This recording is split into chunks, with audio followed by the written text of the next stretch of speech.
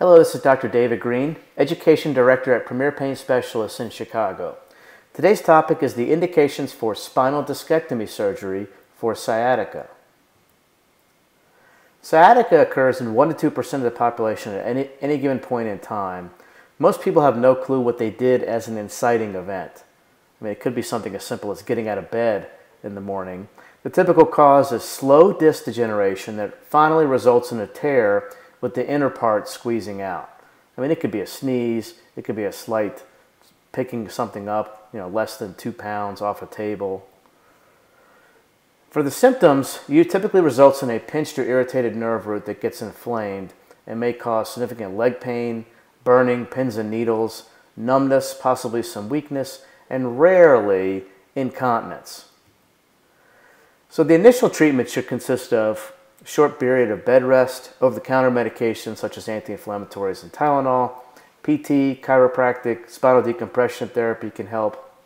Prescription medications may include a Medrol dose pack, narcotics, muscle relaxers, possibly neuropathic medications such as Neurontin and Lyrica. And then there's interventional treatments, the gold standard of which is epidural injections, but trigger point injections can also be beneficial. So what are the indications for sciatica surgery? There are 3 classifications of indications. The first is absolute. Gotta have it, no ifs, ands, or buts. The second is relative, meaning it should heavily be considered, but it's not absolutely necessary to have it right away. And then quality of life, meaning it's elective, basically, and we'll talk about that. When it comes to the absolute indications for surgery, cauda equina syndrome means basically you just have to have it.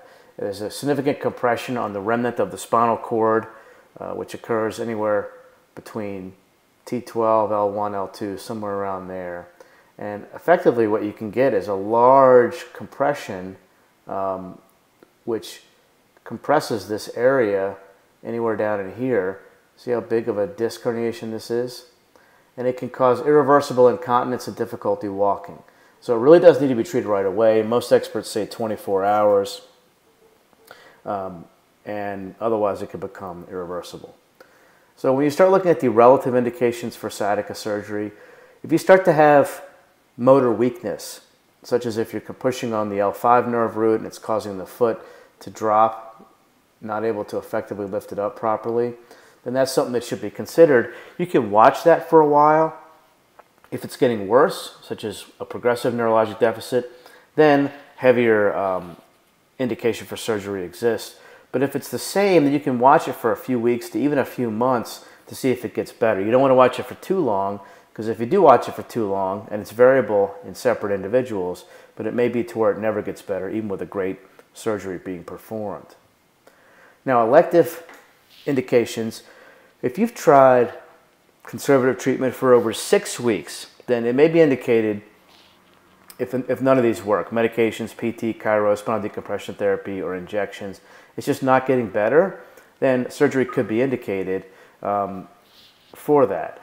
Now, studies have shown, this landmark study in Journal of the American Medical Association, if you're just having pain, then the identical outcomes are seen at 1 year. Meaning that if you have surgery versus you don't have surgery, the outcome is going to be the same, but surgery did help increase mobility and decrease pain faster.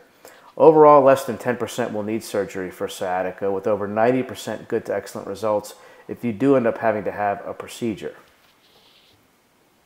The top non-operative pain management in the greater Chicago area is with Premier Pain Specialists.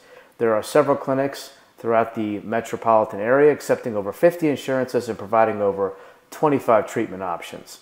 Over 90% success rates are seen with the board-certified, award-winning, fellowship-trained pain management doctors. Visit us online today at ppschicago.com and then call us for more information and scheduling at 847-519-4701. I'm Dr. David Green with Premier Pain Specialists in Chicago. Thank you very much for watching.